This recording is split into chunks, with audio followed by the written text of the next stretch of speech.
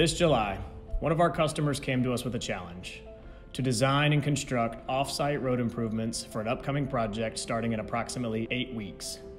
These improvements consisted of a multitude of locations, which included county and state right-of-ways as well as private land. Immediately, our engineering and planning teams began to work on the challenge, tapped on our regional network of civil contractors, state and local government contacts to prep them of the upcoming project and work to be completed.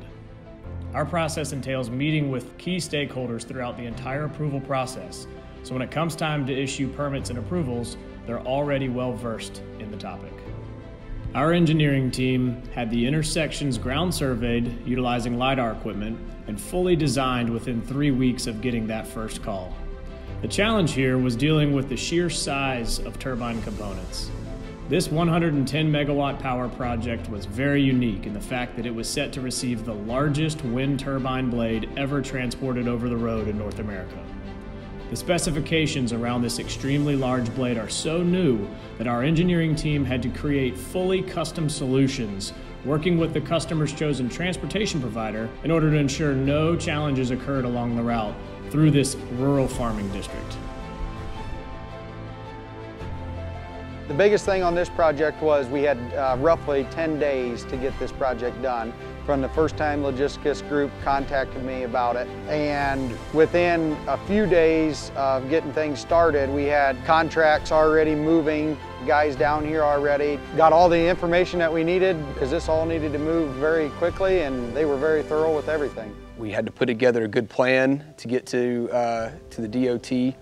First and foremost, we had to get with landowners and get their approval to operate on their land.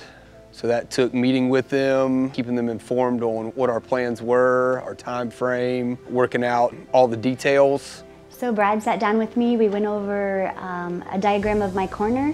He talked to me a little bit about what was required as they moved the windmill components and what kind of projects were taking place. And I really appreciate the diagram, because it let me know exactly where things were going to happen and how much space was needed out of my farm. He answered all of my questions very thoroughly. He was very friendly, very trustworthy, and very available. I appreciated having a contact number to ask any further questions. So communication was key. A lot of moving parts. Everybody had to be on the same page or it wasn't going to work. With our timeline that we had, the slightest mishaps would have cost us dearly.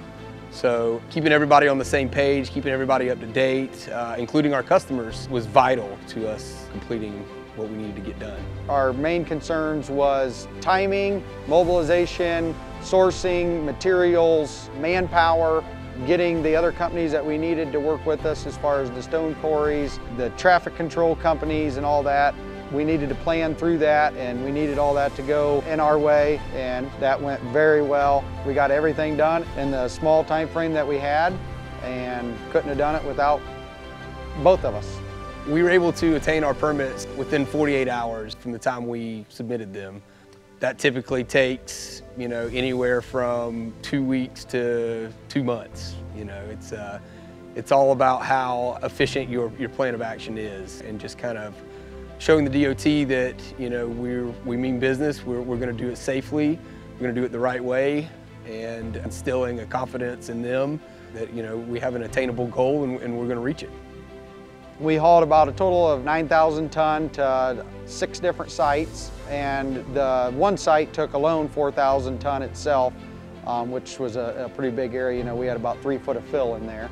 That took us about 3 days to do that at site number 4. We started on a Monday morning, and by Wednesday night we was completely done. I actually can't remember equipment being up there very long at all, and I just really appreciate that they were taking care of everyone in my community by making everything safe for all of us, and just doing it very professionally, very quickly. You never know what kind of obstacles you're going to have to overcome when you get out there, until you get down to it and break ground and see what you're up against. And with Logisticus, we find a way to get it done. As simple as that.